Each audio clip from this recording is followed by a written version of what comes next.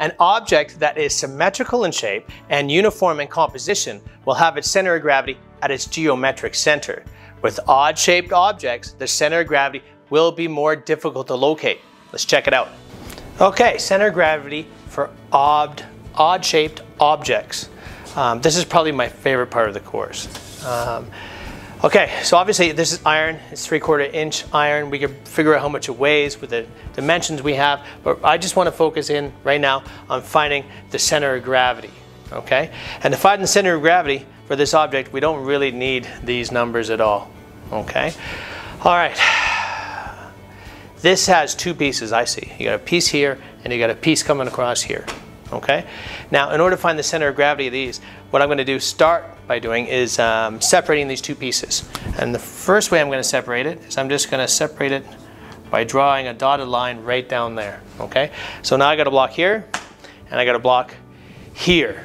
Okay, now let's find the center of gravity of this block. It's pretty easy. All you got to do is really draw an X, right? And it'll be right in the middle. So right about there, if we're going to eyeball it. Okay, what about the center of gravity of this entire block right here? Okay, well, we could draw an X or we can measure it, but it's going to be somewhere around here just to eyeball it. Okay, now the center of gravity of this block is here, the center of gravity of this block is here. That means that somewhere along this line is the center of gravity for both blocks together.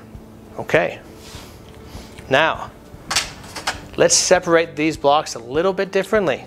Okay, instead of having the line come down here to separate it, so this is a block, let's separate it right here.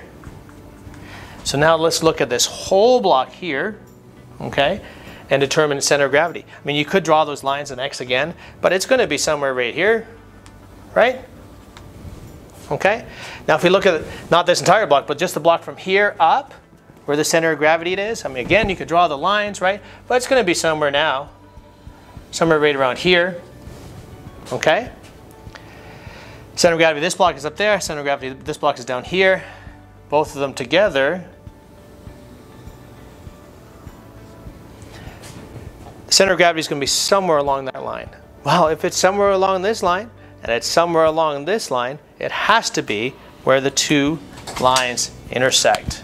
That is your center of gravity. Easy.